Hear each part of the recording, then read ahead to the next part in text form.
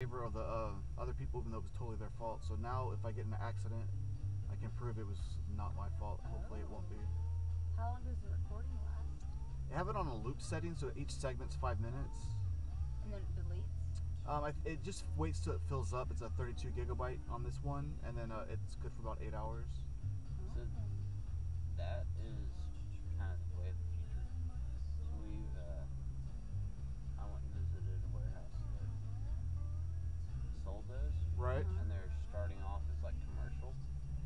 And so if I own a company, say I own a plumbing company, and I put those in all my vans, my insurance is going to be significantly cheaper. Oh, nice. That's smart. That's a good incentive too. Yeah, because they're the ones that we looked at were they're two-way cameras. So Oh, like a traditional dash. I guess this is just like a GoPro knockoff, but yeah, the traditional dash ones I've seen that faces in and out at the same time on one DVR. yeah, Oh, that's cool. so it's like they can tell if you were texting or doing anything and what happened on the road. So like as long as you own it, like it's not mandated. So as long as you own it, you can only use it to your advantage. Right. So like insurance companies right now are offering like huge savings. You can stand that right Okay. now. But once they like eventually they'll become mandated, then they'll make it. So the lane I'm in's okay then. What? It had like 5 Yeah, symbols you're up here. Go to the right. Okay.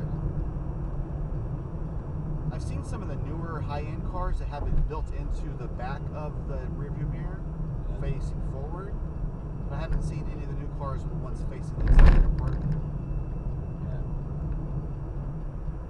I mean, I wouldn't expect any of like the actual cars to have it, but it'll take off with like, if I own a couple of tractor trailers, want to reduce my insurance. Like even the backup cameras, like it was the higher end model started with that like 10 years ago, and now it's like almost standard to have it. Like I've got the most basic version of my car and it comes backup camera. that's so nice. I hit a bush with a passenger earlier, like just backing out of a gravel driveway. Well, at least it was a bush. Yeah, So not the mailbox. you're gonna go to left. Well, and like think about all the situations where you get charged more for insurance. What if it was like you get charged more for insurance, or Exactly. like if you were 60 years old and insurance is $1,000 every 6 months for 16 years old. Plus you gotta pay your proofs and And I've even seen some insurance companies have the little plugs into the computer of the car, and it can tell like how aggressive you were accelerating or braking, yeah.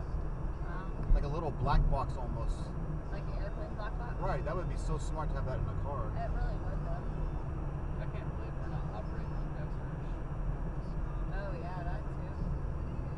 I mean, every single 18-wheeler's on a 72-mile-an-hour government. Ah, Every school interesting. bus is on like 50. But I've definitely had 18-wheelers go like 90. No joke. Like I drove 85 on the way home and I've had 18-wheelers pass me. So it's all based on weight and momentum. Like their gas pedal can only go to 72. If they're hitting it downhill. With the tailwind pushing it. Yeah. Very well hit the 90s. Facing down with this normal.